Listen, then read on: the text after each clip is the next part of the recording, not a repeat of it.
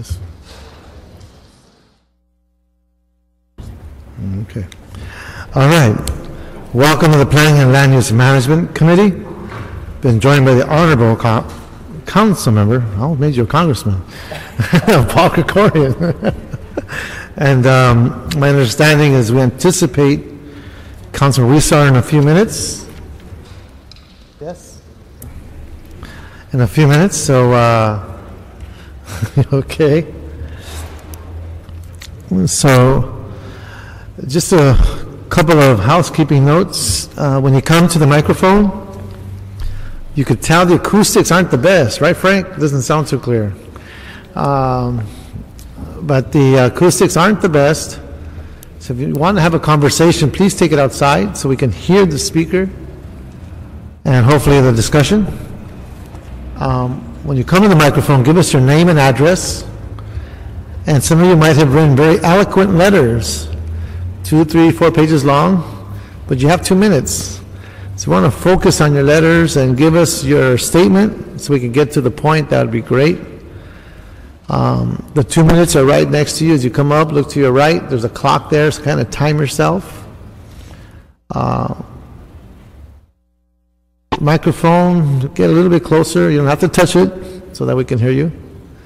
And if the person before you has made a statement and they stole your thunder and you have nothing else to add, it's okay to say I agree with the previous person.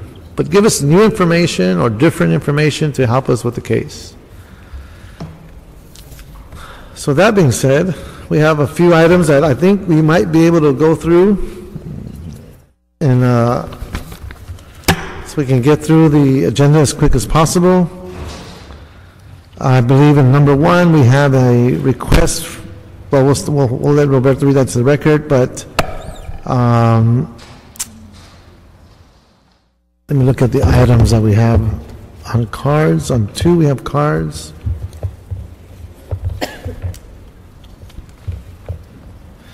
On number 2, I believe it's Alex Sucharve. Yeah, we're going to refer that to the department, but you're still welcome to speak if you'd like. What's a special? Okay. Oh, a lot more cards, all right. You're hiding them from me. Okay, forget it. We'll make it special. On 3, we don't have any cards on 3. Can we move to approve on that one, council member? Okay, I'll come back to him. 4, we do have cards. So on 3, we can move for approval. If you have anything there, so we can move. So moved, second. And number 4, we're going to recommend approval with changes by the district office. And that's okay? Do you feel compelled to speak? Okay, so we can move that one with changes by the council office. Okay, and 5 and 6, we can move on consent. See no cards. I have a second on that, Councilman? Okay. 7, we have special.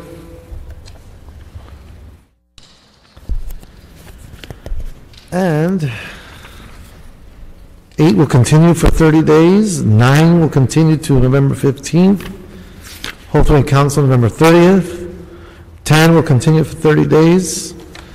And 11, we do have the planning director here, Mr. Michael LeGrand, Director of Planning. Good afternoon, council members. Mike LeGrand for the record. One thing I'd like to report, we had a very successful training program we conducted for area planning commissioners, as well as we had a few of our new citywide planning commissioners here. Over the years, we've heard that we need to provide a little more training and background for commissioners who, mostly on the area planning commissions, they hear appeals of legislative actions that are quasi-judicial, that don't come to the council, but basically usually stop at the first level appeal, which is the area planning commission. Things such as conditional use permits for wireless telecommunications, variances for yards, also conditional use permits for alcohol. many times is stop at these appeal boards. And so we provided a training for them that was very in-depth. It went over some basic planning principles, kind of a planning 101. We also had great participation from our city attorney's office in talking about the Brown Act and various legal issues regarding the land use decisions, as well as some issues of litigation we've had because of some decisions that have happened on appeals. We also discussed Robert's Rules of Order and different ways to conduct a meeting and making sure that the community feels like they're heard and they have a chance to speak, similar to how you conduct your hearings here, and try to pass along some of that sage advice that we've witnessed at the council down to these other bodies that also hear planning and zoning issues. Went very well, and we also handed out copies of our recently worked on design guidelines so they could use those to encourage better designs when applications come before them. And it was a half-day meeting, and we are prepared to do this on a semi-annually or annual basis, depending on how many new appointments we have. And who benefited from all this great material? Basically, it was our appointed volunteer boards, the area planning commissions, and our new citywide planning commissioners who were recently appointed by this body about a month ago. So it's like a boot camp for commissioners. Correct. Great, great. I appreciate your hard work, and hopefully they'll stay on as commissioners after that, right? Great. I think they will. Thank you. All right, Mike, anything to add, Councilman? You know, on number 4, I do have a card that's here. It's Portia Lee, and I want to make sure if you made the trip here, do you still like to speak on number 4? We're fine? Yes, but I want to make sure I afforded you the opportunity if you so choose. Okay, thank you. You make the trip out here, I want to make sure it was worth your while. Thank you so much. So let's take care of number 4. So Roberto, what does that put us? Back tonight, item 1, Councilman, which is a communication from the mayor relative to a withdrawal for a commission nominee of the name of Steve Patel. Okay, so it's a request for withdrawal, and we can move this to approve? Yes, to approve the withdrawal. Okay. That'll be a second. That'll be action in this committee. Just item. to clarify, would that be to receive and file? Yeah, ultimately, you'll receive and file it. Okay, thank you. Okay. Next item? The next item, Councilman, is a motion of Rizar Koretz. It was a directive to the planning department to report with recommendations relative to the conversion of a senior retirement home to an adult residential facility in Boyle Heights. Out of courtesy to the council member, who I know he's on his way, he's probably running down the flight of steps as we speak, should be entering. So we're going to hold this on the table, and we'll move to the next item. Next item would be item 7, which is a Cultural Heritage Commission recommendation to include the Golden State Mutual Life Insurance Company home office located at 1999 West Adams Boulevard in CD8 as a historic cultural monument. Good afternoon, sir. Good afternoon. Ken Bernstein with the Office of Historic Resources. This is the Historic Cultural Monument designation for Golden State Mutual Life Insurance Company. The building was constructed in 1949 in the West Adams area. It's a 6-story commercial building with character-defining features of the modern style. It was designed by the architect Paul R. Williams, who was the first African-American architect admitted to the American Institute of Architects. The Cultural Heritage Commission made 4 findings, found that it met historic cultural monument criteria as it embodies the distinguishing characteristics of late modern style commercial architecture. Secondly, that it is associated with the master architect Paul R. Williams, and that its lobby murals are a notable work of artists Hale Woodruff and Charles Alston. Third, that the building and the lobby murals reflect the broad cultural, economic, and social history of the community for its association with the history of African Americans in Los Angeles. The mural content histories reflect the work of noted librarian Miriam Matthews and historian Titus Alexander. And finally, the Commission recommended designation of the property excluding the parking lot. Happy to take any questions following the public comment. Okay. We do have a card on this item, or a few cards.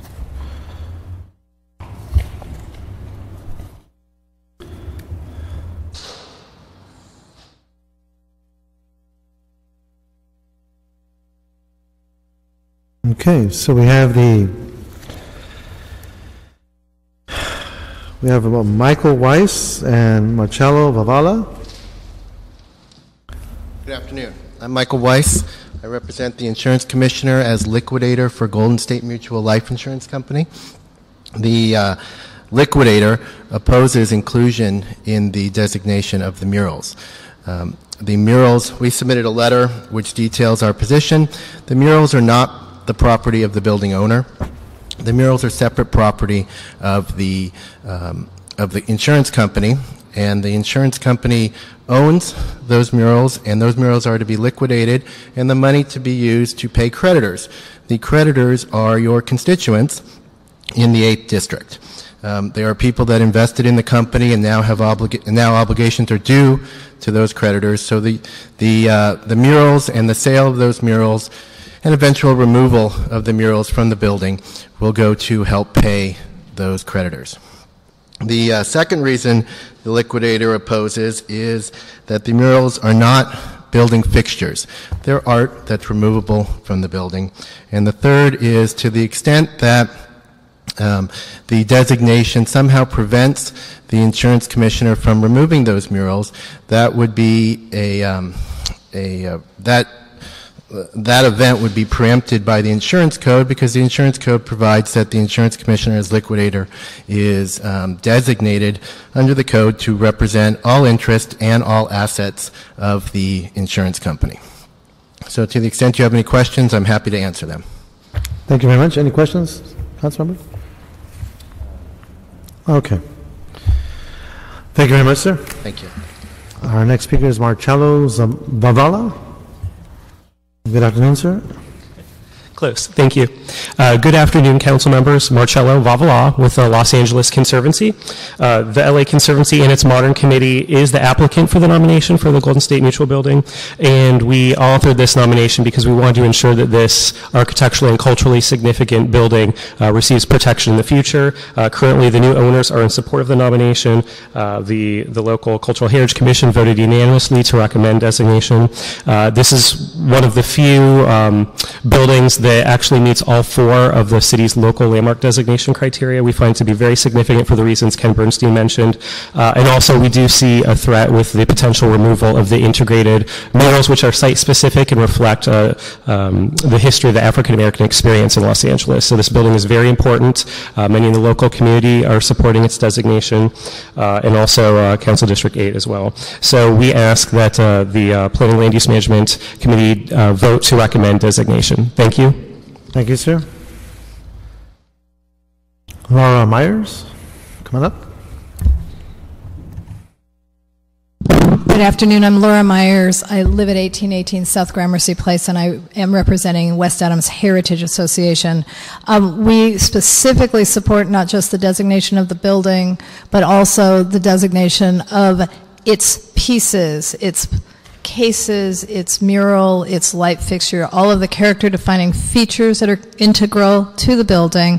The State Department of Insurance is correct. The stakeholders in this building are local community people who have lived in our community for, in some cases, 50 or 60 years, not as investors in the company so much as just pensioners, but they're in support of designating the murals and having them retained in the building, even if it means there's a financial impact to them.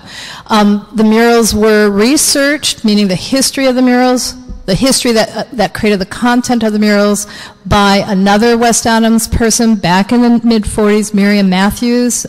This city has named a library after her in honoring her history and the research she did into African-American history in this city.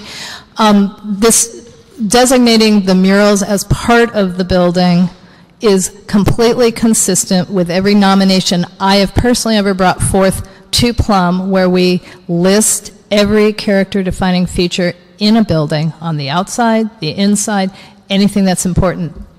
These are integral to the building. Thank you very much. Thank you, Ms. Myers. Our next speaker, we've got 2 new cards. Marcos Velayos. Good afternoon, sir. Good afternoon, Chairman Reyes and honorable council members. Marcos Valayos with Park and Valayos on behalf of Community Impact Development to the owner of the property. And we weren't going to speak today, but a couple of issues were brought up that we thought merited clarification. One is we are in support of the application by the Conservancy. These murals, and I won't go into the history, which is well documented in the report before you, but they are an integral part of this community. They're part of the historic fiber of the community, and are an important part of this significant building. Counsel for the liquidator has brought up a couple of issues which are being disputed in the court currently. One is who actually owns those issues. Second is it a fixture or not? And third, would any action here be preempted by the insurance code or any other law? And we believe we own them. We're confident we will prevail in litigation, but that's an issue for the courts. And similarly, and we'll defer to the city attorney on this issue, but counsel for the liquidator made an effort in that court case to prevent the city from moving forward with this application, and the judge denied that motion and has indicated that the city can move forward with this process. So with all due respect, we would request that you approve the application. This is a great thing for this site. It's a great thing for the community, and we're here to answer any questions and respectfully request your support. Thank you. Thank you. And may I ask, when was this court hearing? How long ago was that? It was a couple of months ago. 2 months? Okay. And the effort, well, I don't want to put words into. Terry Kaufman, Macias City Attorney's Office. It was a couple of months ago, and Mr. Weiss filed an ex parte application to try and prevent the city from going forward with its monument designation proceedings, and Judge Jones denied that request. So it's not accurate to say the city's preempted. There's no court order preventing the city from going forward with its designation. There is a dispute going on, but she has not adjudicated that at this point. So. Okay, so we have the flexibility to make a decision today as a city, Yes, you have an application pending before you, and the application describes what's covered. It includes the murals, and you need to look at the findings for what constitutes a monument and whether or not you think this particular application meets the definition of a monument, and then make your decision accordingly. Great. Okay. Thank you very much. Last but not least, Dennis Rodriguez, representing the council office, Bernard Parks. Good afternoon. Dennis Rodriguez, Economic Development Deputy for Councilman Parks. Just want to say real quickly that Councilmember Parks is in strong support of this Cultural Heritage Commission recommendation and the application by the Conservancy. He believes very strongly that the murals are fixtures within the building, and as you heard the comments a minute ago, basically a fabric of that community and the great architect Paul Williams. So we ask for your support on this recommendation and application. Thank you. Thank you, Mr. Rodriguez. That concludes all the speaker cards that are on file. Any questions from the staff, Councilmember? Are you pretty... Okay, please come on up, Mr. Bernstein. I guess the first question I have is just to frame this a little bit. What, under both our Cultural Heritage Ordinance and the Historic Cultural Monument exemption under CEQA, what is it, what are the limitations on what constitutes something that can be designated a historical monument in terms of its whether or not it's affixed to the building? What is the actual legal definition of that? Well, the language in the Cultural Heritage Ordinance actually refers to any site, building, or structure. Typically, our designations include the entirety of a property, including all of the features and fixtures that are included within a building or on the site. So typically the designation would apply to the entire property. In this case, there was discussion of that at the Commission. The Cultural Heritage Commission made a determination to exclude the parking lot of this property, not to apply the designation to the entirety of the property, but to include the interior of the building, including the murals, with the finding that the murals were themselves historically significant. They depict African American history, relate to the institution, Golden State Life Insurance, which was a significant institution in the African American community. If I can cut to the chase, though, I don't doubt the historical significance of them, but they must be a fixture of the building in order to be designated. Is that not right? I mean, you certainly couldn't designate the furniture inside the building or the rugs or something else that could be carried out of the building as part of the historical monument, could we? Well, again, typically the designation would apply to the entirety of the building, and under the Cultural Heritage Ordinance, the Cultural Heritage Commission and our staff would be reviewing any substantial alterations. Any work that requires a permit would be reviewed by the Cultural Heritage Commission and with the assistance of our staff. So in some cases, that could include changes to fixtures of an interior of a building if it is work that requires a permit and could mean a substantial visible change to the building. Right. So the issue then boils down under ordinary real property concepts, whether or not this is a fixture and therefore a part of the building.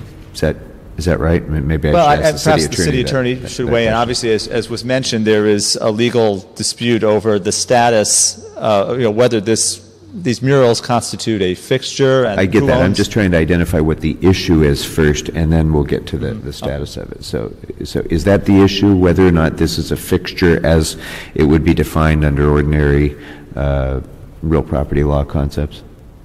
I think so. I mean,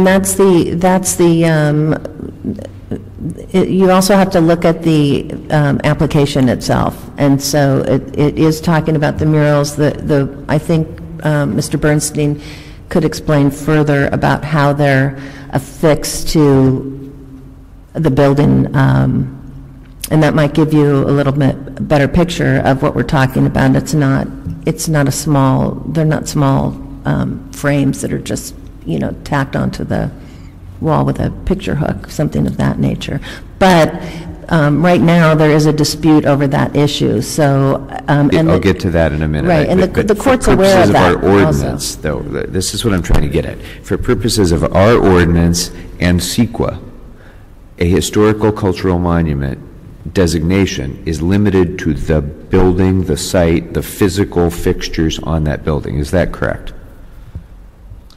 The language states site, building, or structure. Okay. That's good enough for me. So if they are fixtures, they can be designated as part of the monument. If they are not fixtures, if they're personal property that are not affixed, then they cannot be. I think that's what I'm hearing. Does anybody have a different understanding of the law? I actually haven't litigated that issue, but I think that would be a common understanding. But I say that with a caveat that I haven't researched it, and so I think I can't answer you more completely than that. I think it remains for another day to go further. And I'll get to that because it looks like that other day may be coming in this very case at some point. So if I can then, Mr. Bernstein, next step in the process, how exactly are these things, these murals affixed to the wall? Well, they are in fact affixed to the wall. However, so they were not painted directly on the wall. They are canvas and were affixed to the wall. However, they were designed for this space. They are significant features of the lobby. There was space left, essentially kind of paint to suit, if you will, that these were murals that were designed in a site-specific manner to be in this location, these two locations, in this lobby. So while they are on canvas, they were designed from the outset to be in this space and to be significant features of this lobby. All right. Thank you. I think that is responsive. Thanks, Mr. Bernstein. And if I could ask counsel for the insurance company to come up for a moment, please, again. Yes. right, now Michael Weiss. Hi, Mr. Weiss. So you applied for either a TPO or a temporary restraining order or something ex parte? It's not correct. Okay, what did you apply what for? Happened what was the is hearing that was? In September 30th of 2009, a conservation order was entered by the Los Angeles Superior Court, which prevents any adverse actions against the insurance company. Then, in January 28th of this year, another similar order was issued. So the city would need relief from that stay. They're the ones that came in on an ex parte application, which was granted, so that you could continue with this process. My point is that at the end of the day, if the murals cannot be removed from that building, that violates the insurance code. And at that point in time, there would be a conflict between the city's ordinance and the insurance code, and the insurance code would prevail.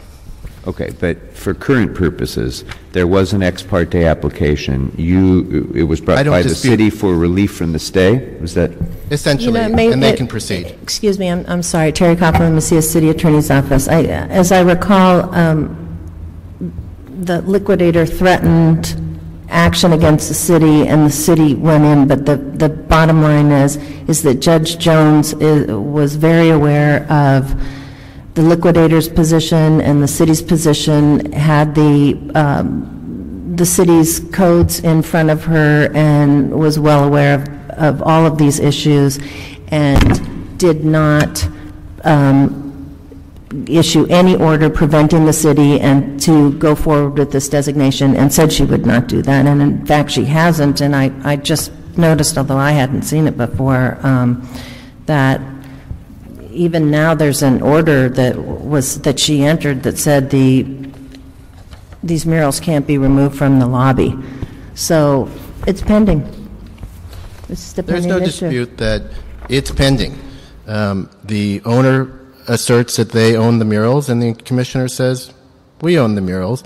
Okay, so in your view, if historical monument designation were granted by the city, and then your litigation proceeds apace through the liquidation process, and the court ultimately rules that this is A, not a fixture, B, personal property of the debtor, or C, that there's preemption of this decision by the council, then what would be the consequences of that decision at the conclusion of that litigation? That's exactly what we'd like to get to. The bottom line is what you're asking. And the bottom line is we believe we get to remove those murals. So unless something can be shown that says at some point in time we can't remove those murals, we believe this is a waste of the limited assets of the insurance company, which can be used to pay creditors instead. Sorry, but what I'm getting at is, let's suppose the city moves forward with the designation. Yes. Those murals are not going to be moved. They're still going to be there. At the conclusion of your litigation, you'll have every remedy then that you do right now as you're standing here, won't you? Yes, except there will be less assets to pay to creditors, which are constituents in district. No, if the court determines that these murals are your client's personal property, the murals will still be there when that decision is made by the court, right? So you will be in exactly the same position then as you are as you're standing here today. Isn't that right? As to the murals, yes. Yeah. As to the costs of this process, no. Every dollar that is incurred in this process by the insurance commissioner as liquidator comes right off the top of paying creditors. So to the extent you're talking about that the murals would still be an asset, yes. To the extent that we're using up resources that could be paid to creditors, the answer is no. Okay, thank you. Councilman, one other issue, Terry Kaufman, Macias City Attorney's Office.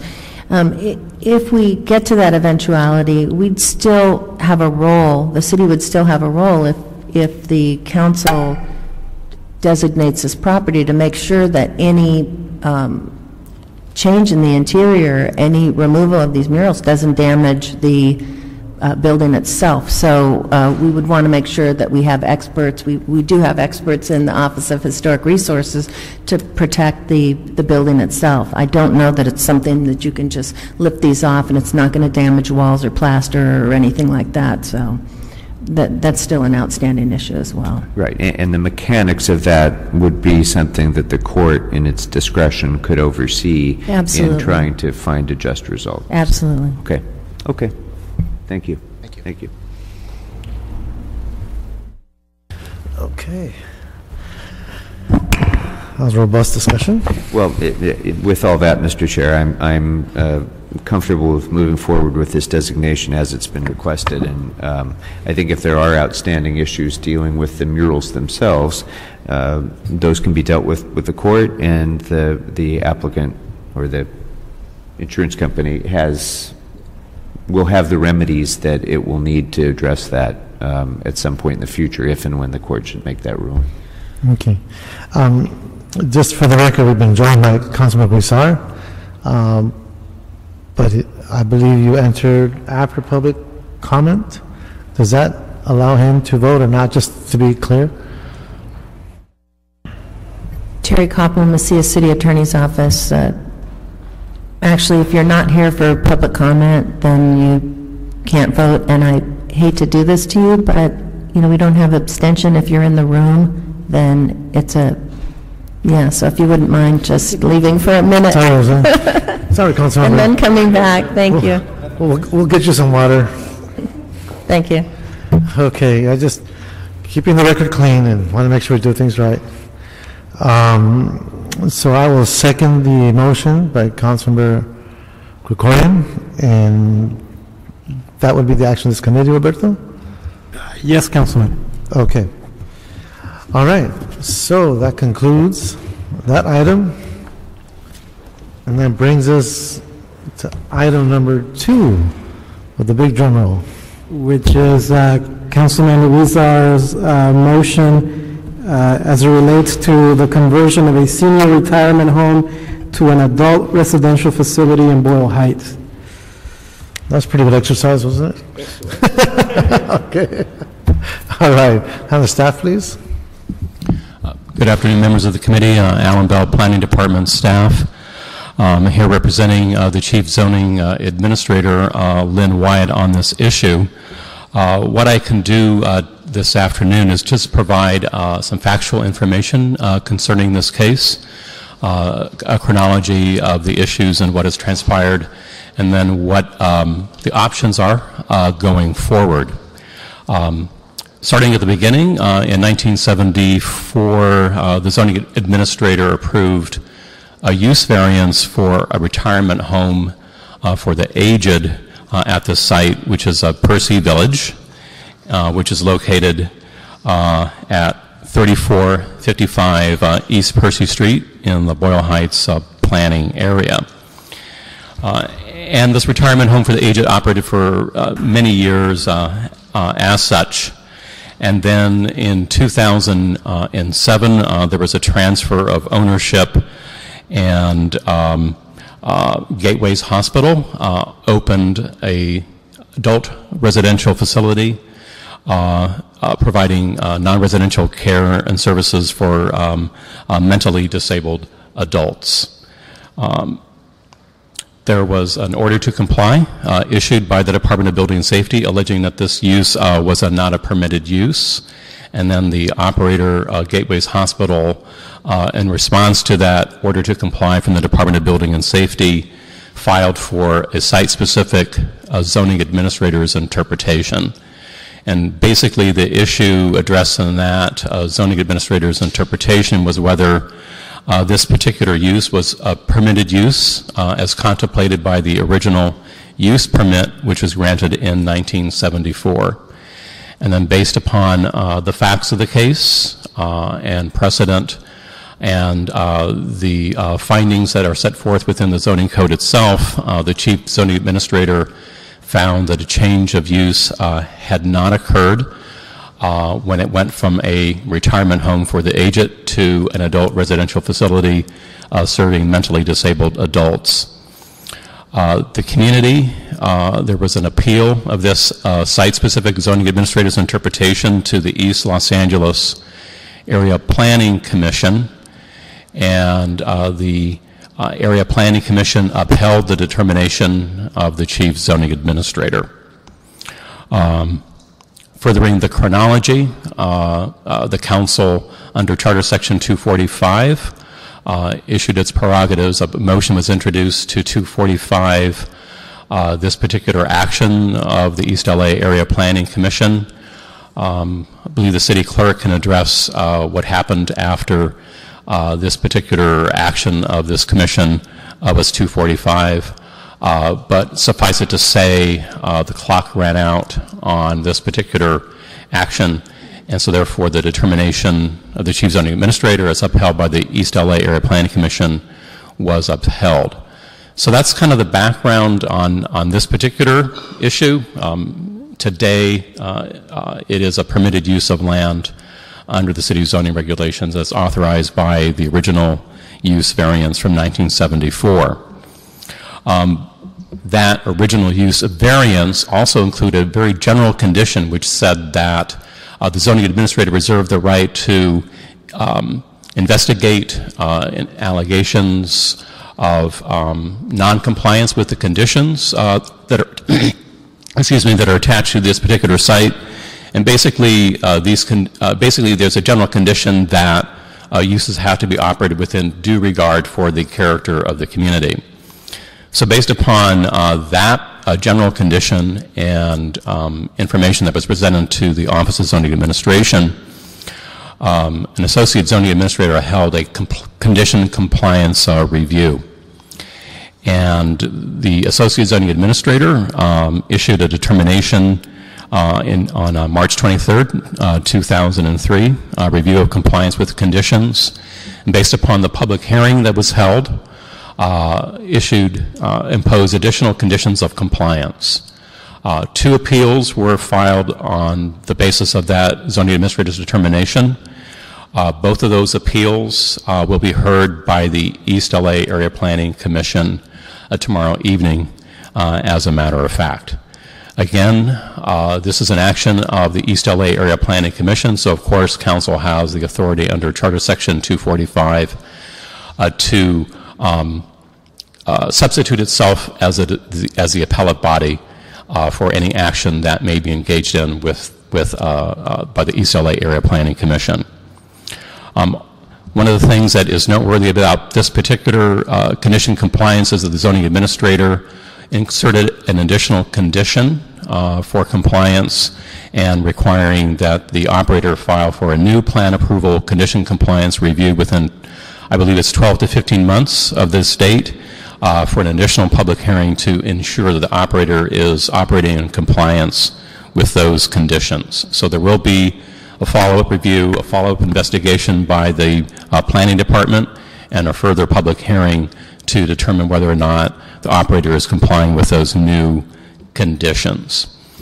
Also, just as a matter of record, certainly the planning department has the authority to to initiate administrative nuisance abatement. There are procedures outlined in Section 1227.1 of the zoning code relative to nuisance abatement.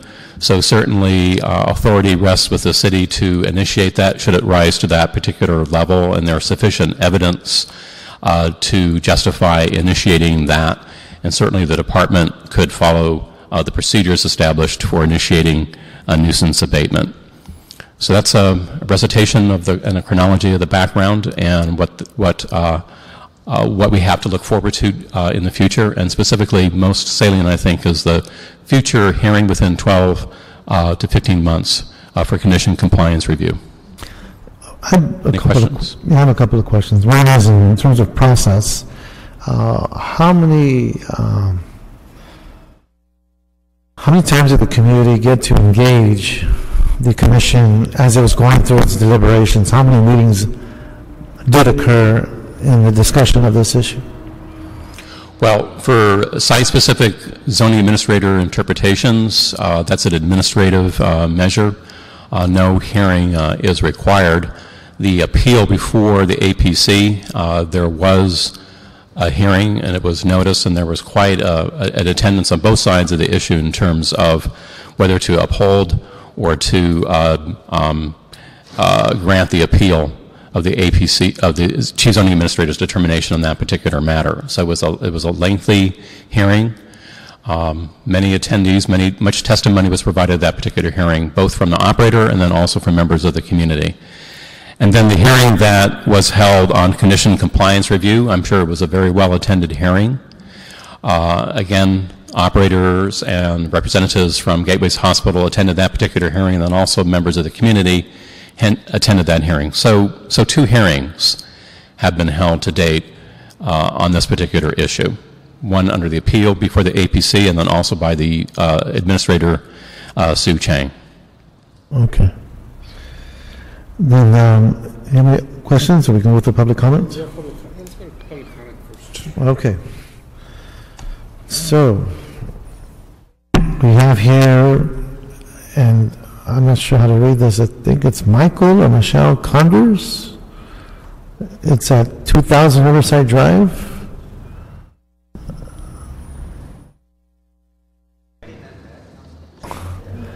That's Gonzalez? Oh, man. You must be a doctor. Actually, yes. Okay. Members of the council, residents, thank you for this opportunity. Before I make my comments, I would like to address a couple of statements made by staff that I think may have been in error. First of all, I believe that the owner took over this property in 2005 and shared the facility with the remaining residents of the Malacan home there for a period of almost 2 years before it was converted completely to an adult care facility. And one of the other things I'd like to just bring to the attention of the committee is that... Mr. Gonzalez, just for sake of clarity, when you say take over, when the owner entered the building, how was it used at that time? It is my understanding that when the current owner of the facility bought the property, it was prior to the complete conversion to an adult residential facility, which took place in 2007.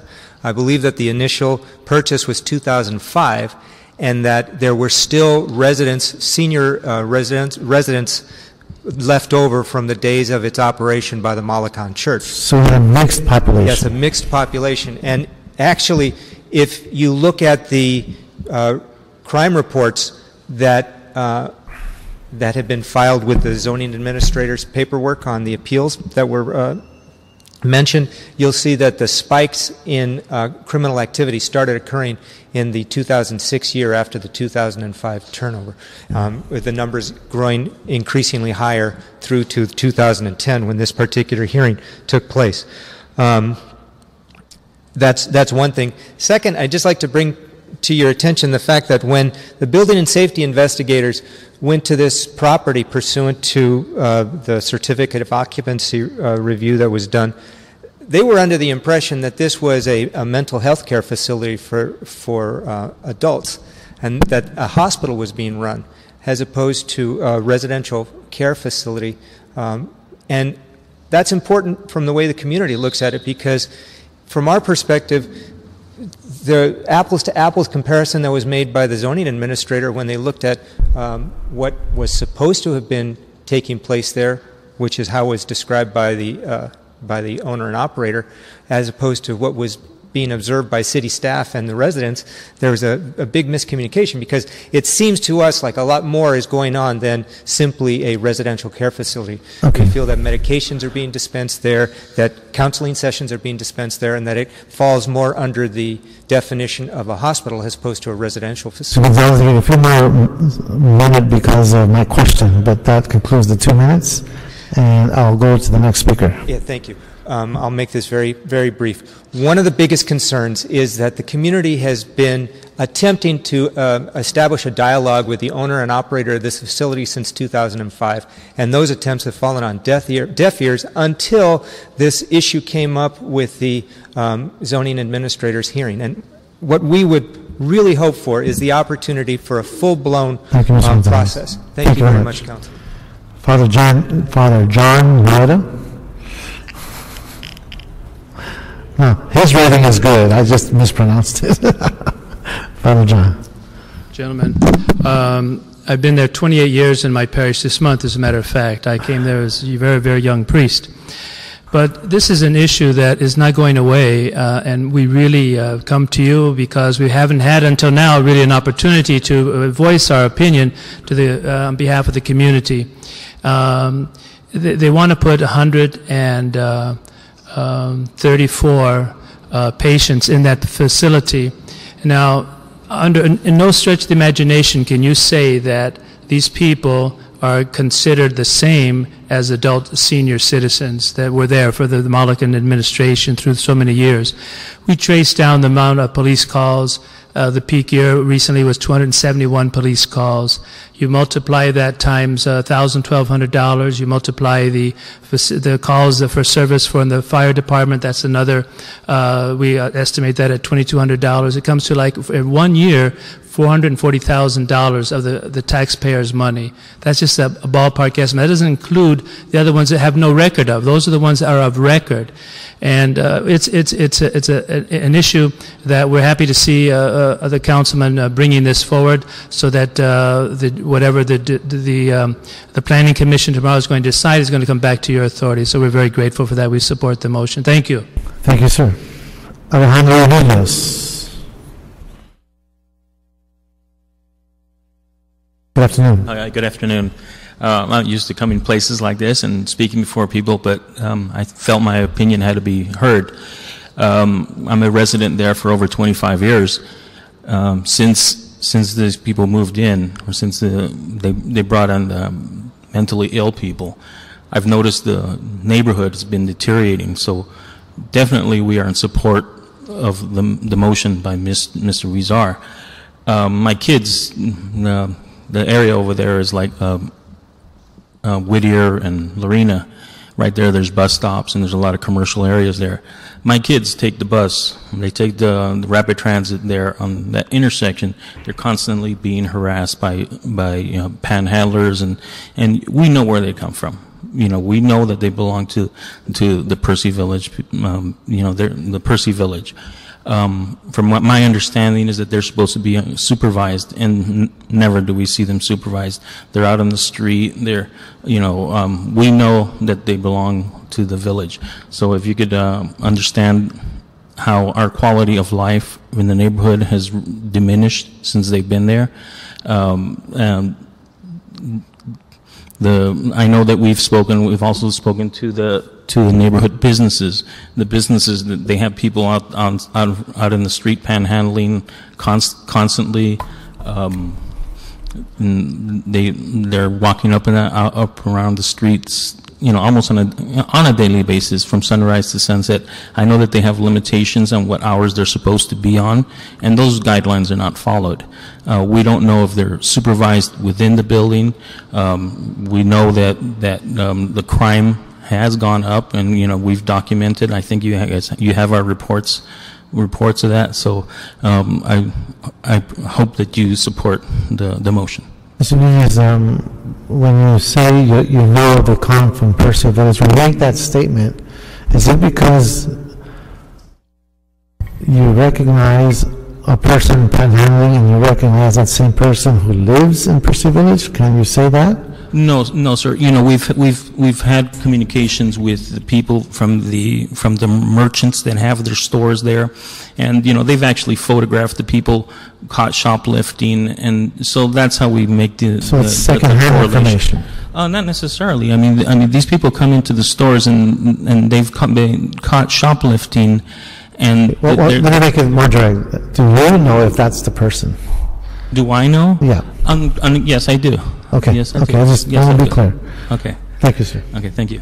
Excuse me, Councilmember Reyes, Terry Kaufman, Mesilla City Attorney's Office.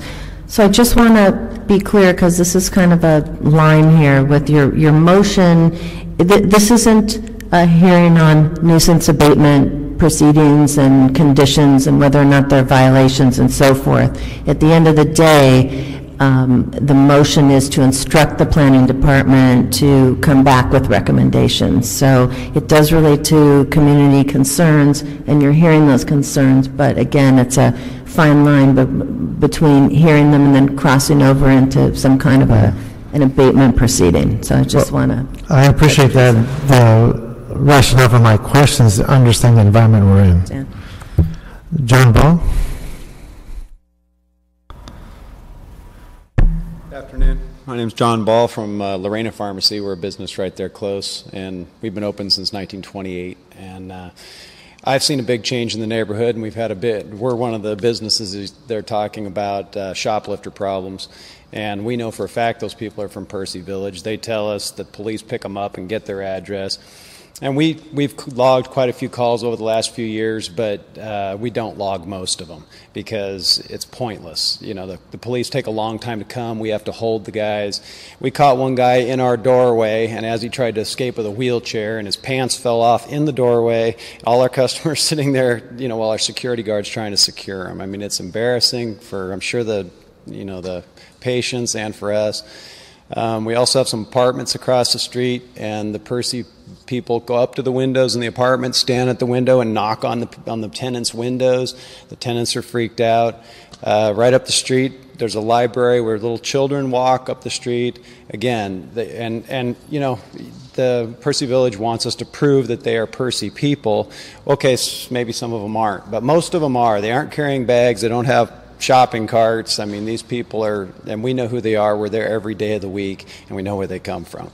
And so just from our perspective, it's just been difficult having the facility open with this type of patient. And, you know, patients before the Senior Citizen Center, there were no complaints, there were no problems. So anyway, thank you.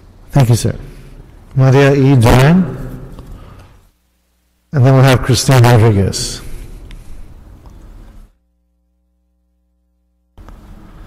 Good afternoon. Good afternoon. I come in here where I support the motion the Jose Wizard because I saw a lot of times in the street the people, the Percy Villas, is selling and buying drugs and alcohol. Okay, at 8:30 at night in the morning, they asking not for money, they asking for our bills. And what I know is the Percy Villas people, because they have a carnet. The 3 times I saw, they have carnet, the Percy Villas and her name.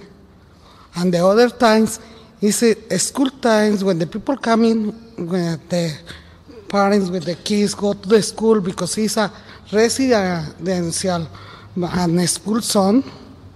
They sell the drugs. And I love my community. I live in this community for 14 years. I'm homeowner. I have my granddaughters. And for me, it's unsafe for them. This is why. Thank you. Thank you very much. Christine Rodriguez. After Ms. Rodriguez, we'll have Frank Villalobos.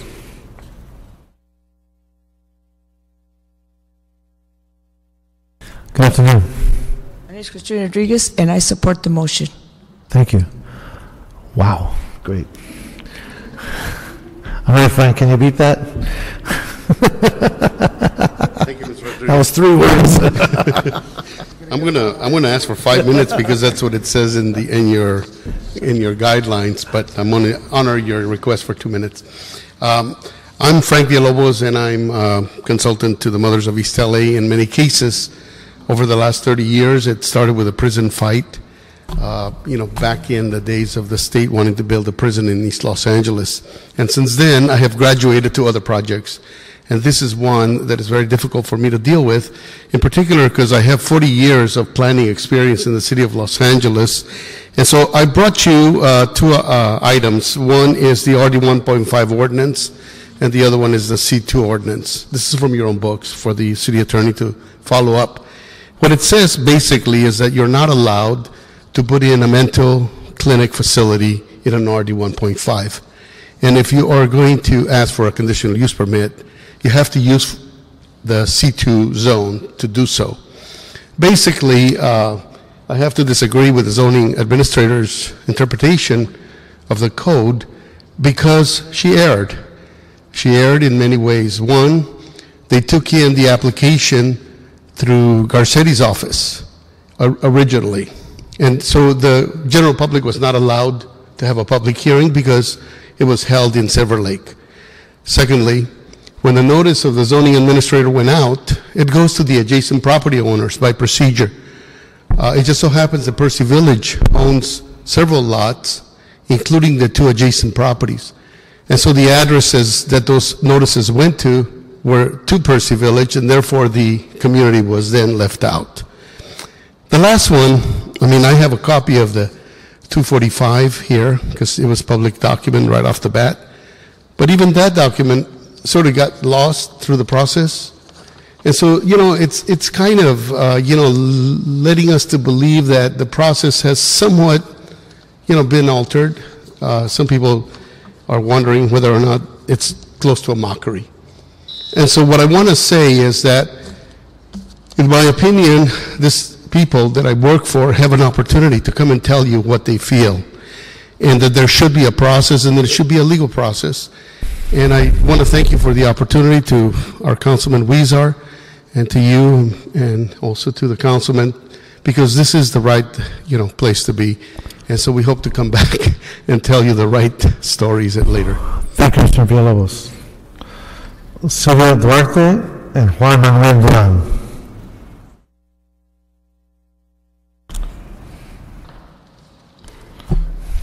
Good afternoon. Good afternoon. I'm Sylvia Duarte. Thank you for this opportunity. I'm in support of the motion. I'm not even going to go into details because everybody is saying the same thing I want to say, but they don't live on my street.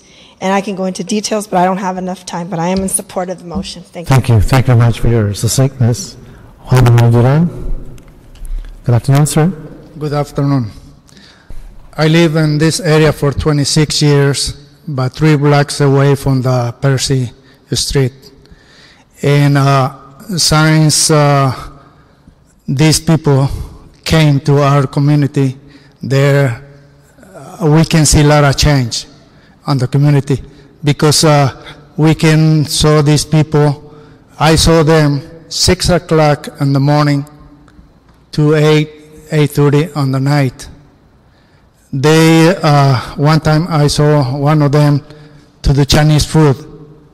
They asking for money. And the man, he said, wait, I want to pay first and then I give you money. This man gave the change, so it was less than 50 cents. And he was mad. He said, no, I want $1. I don't want change. I want $1. And I know all the people, we are afraid to these people come close to us, because we never know what they will do. Okay. And I support Jose Huizar. I forgot my English. Thank you very much. Gracias. Thank you. Teresa Marquez and then Alex Tusalvio. I'm sorry, I apologize. Good afternoon. My name is Teresa Marquez. I live in Boyle Heights. And I'm president of the Boyle Heights Stakeholders Association, which our mission is quality of life, to improve the quality of life in our community. And this has a very important issue here. Basically, I don't want to keep repeating things, but think about living in your community. It's a strictly residential. All of a sudden, they put in a rehab. And first you think it's a senior housing, that's going to be okay. Then all of a sudden they turn it, you have strange people walking in and out, and all new people. They're rehab for alcohol, drug, and mental patients living right next to you, right next door. And they're wandering the streets, they're wandering your streets. We have a library half a block away, which I attend all the time. And then middle school, a block and a half away, besides having a grocery store for families there. And these people are all over the place, and they have no supervision whatsoever during the day. And sometimes they're even out at night, 2, 3 o'clock in the morning. The worst part about Boyle Heights is the use of our government services, our police department, our fire department, our paramedics. And right now, as you know, we got furloughs, we got cuts because of the crisis. With these people, they use our services overwhelming. taking away our regular services. And it's not fair. And it's definitely not fair to the property owners there to have this. They can rent their apartments if they have an extra house. You wouldn't want to go to somebody's house for a party or a dinner that has mental and drug patients there that are wandering. Thank you very much. Thank you. Our last speaker is Alex DeCarve. Hi, I'm Alex Ticciaroni. I'm the managing partner for Percy Village, LLC. We own and operate Percy Village, as well as 1,800 other apartment buildings in the city of Los Angeles, as well as 2 assisted care facilities buildings in Northern California and Las Vegas, addressing high-risk people. We also co-own a home building and development company that builds both in California, Nevada, Hawaii, and San Felipe, Mexico. I am in support of what Mr. Bell has recommended as far as the zoning approval. It's our policy to continue adhering to whatever the city attorney and the planning commissions want us to do. As far as police reports and police issues, we have documented police reports which indicate a strong decline in police calls to Percy Village. Historically, the police calls were not directed to that site. They were general calls to the general area. We have procedures in place and policies in place right now which monitor the clients. We will address those issues tomorrow night at the next commission hearing. Our intention is to follow the law, and we will continue to follow the law. Thank you. Any questions? Not at this time. Any questions, colleagues? Okay. Councilman? Okay. Thank you very much, and I want to thank all the community members who came out to speak on this matter, and it is an issue that we often hear about in this part of Boyle Heights, and it's been going on for quite some time. Many residents often bring to my attention that this facility has had many issues with some of the residents causing nuisances in the neighborhood. The increased calls to police to the site. And when we attempted to hear the matter through the normal procedures, the file, and we heard it through the appeal process, and the final appeal will be a Section 245 here, the file was somehow lost in the clerk's office. But the intent of this motion was to ask our planning department, given all the different hearings that are going on, the different manners, the different ways in which we could address some of these nuisances, what is your best thinking and advice to this council in terms of addressing the community's concerns? But before we do that, let me first ask the city clerk. I think there's a representative from city clerk here. On our Section 245 issue, what exactly happened there? Why couldn't we hear it in Plum? I put in the Section 245 motion.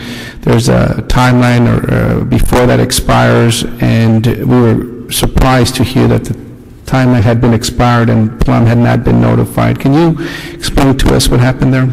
Holly Walcott, Executive Officer, Office of the City Clerk.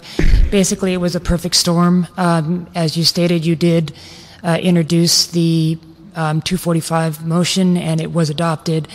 Generally, when regular motions are adopted, they go into the file, and that's what happened. It went straight to the file instead of being given to the Plum Committee clerk.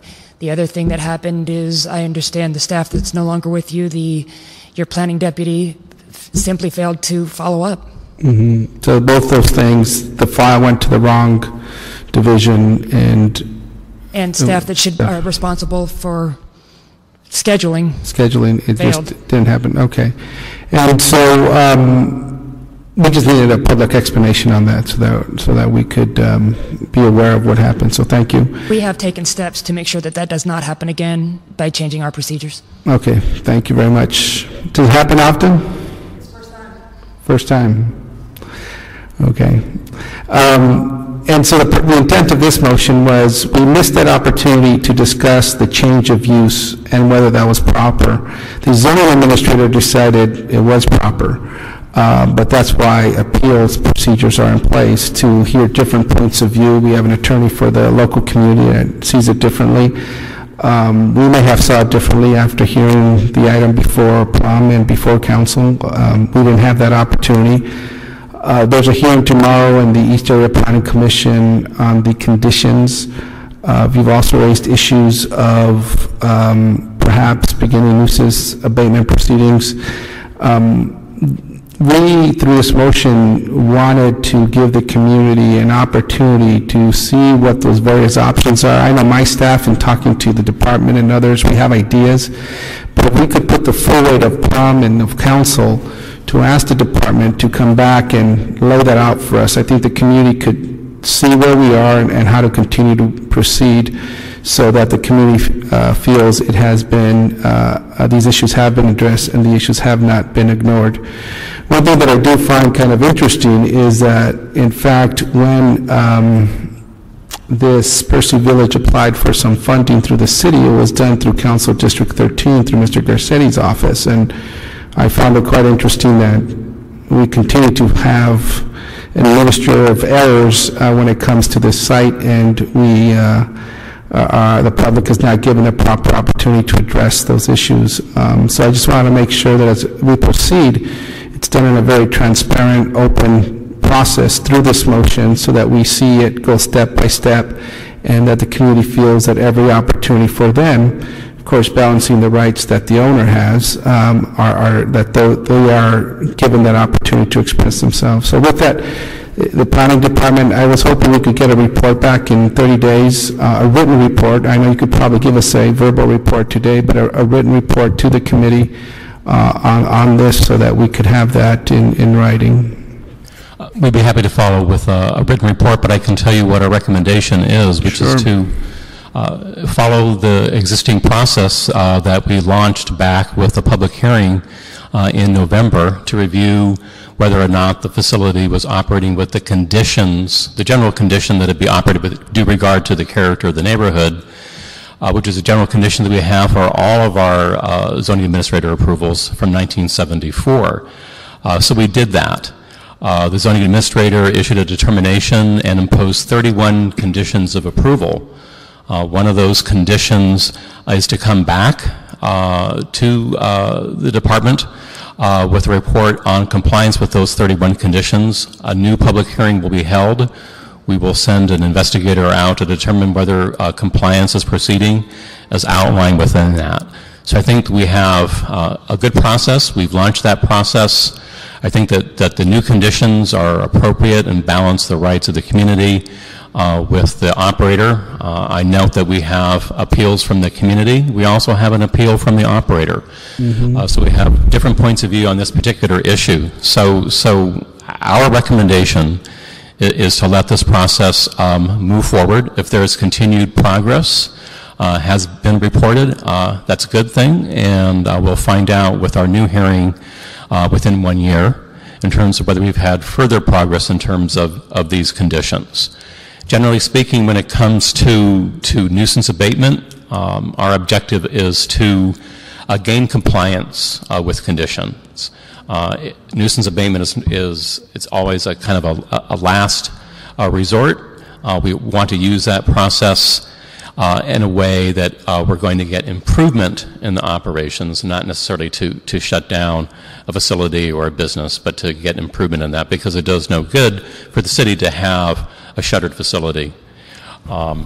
So it's worked in the past. I am very confident that it will work. I think that our procedures are good ones, and that I think that we will see a turning point with the conditions that the Office of Zoning Administration has laid out, very detailed compliance conditions. Okay, thank you. So we'll proceed with those, with the hearing. We'll proceed with the appeal tomorrow. We'll proceed to possible nuisance abatement actions. In the meantime, if you could outline all that again for us in writing to this committee, if that's okay with you, Mr. Chair. I just feel that this issue has gone to the point where we really need to just be very clear about where we are as a city. Some of the residents have lost confidence in our procedures because the way we've handled the issue, so we want to make sure that have that in writing, know the different options, know where we are, get a hearing in this committee so that we know how we're proceeding with the matter. We'd be happy to put that in writing. Okay, thank you. Mr. Mayor, I do have just a couple of general questions, and I'm referring to how we typically behave in these situations in terms of enforcement, and just in general, is enforcement monitored by a state agency, or is it a local agency? How does that work? This is a state licensed facility. Department of Social Services at the state level licenses these facilities. I'm sure that they have their own protocol for inspection and monitoring of compliance with state conditions. But would it be appropriate to get their report as part of the background of this case? Would that be appropriate? Certainly we can ask them if they have any information that they want to share with the city relative to this operator. We can certainly ask them to share that information with us. So we will do that. Yeah. But as far as conditions, Building and Safety is the agency that enforces planning imposed conditions for use variances or conditional use permits. It goes without saying that we don't have enough staff at the Building and Safety to enforce. Enforcement is typically complaint driven. We don't have proactive code enforcement. Right. But we're hearing, just given what I heard today, there seems to be two levels of issues. One is the discretion we exercise as a municipal corporation in dealing with the implementation of zoning laws as administered by Building and Safety. And then you have the quality of service and program management that has a byproduct impact as described by the constituents in the surrounding area of how the population is or is not being managed. Right. And so that is a county or state area of concern, and we have ours. Well, we imposed very specific conditions relative to the operations of the facility, and we have the authority to impose those kinds of conditions. So, for example, there are conditions in here that are relative to supervision of the residents of the facility. I see. Conditions relative to curfews and when they have to report back to the facility. So I think that those are appropriate conditions that are not in conflict with state law, and I think that we have authority, since it is operating under a use variance, to impose those particular conditions. I think one last point is just the clarification in terms of what's allowed and what's not allowed in particular zones, in terms of where this is situated. I have to answer that now, but I think Mr. Villalobos brought up the issue of interpretation of how it's being defined and whether it qualifies or not. And hopefully we can get that in the report as well. In terms of the interpretation, the zoning administrator's interpretation of this particular use, right. We often get applications for site-specific interpretations, matters of whether or not a use is permitted within the code. And basically there's a two-part test for uses that are not specifically enumerated in the code, but whether or not they are permitted. But I'm just asking if we can put that as part of the, make sure that's part of the report. Sure, we'd be happy to do that. Great, Mr. Bell. Any more questions? No. All right. Back in 30 days, right? 30 days? 30 days with a written report? 30 days. That's okay, report back in 30 days. And that'll be the action of this committee. Thank you, Mr. Bell. I want to thank the community for coming here today. Anything else, Roberto? Public comment. Anybody here for public comment? Seeing none, this meeting is adjourned. Thanks, Mr. Ria.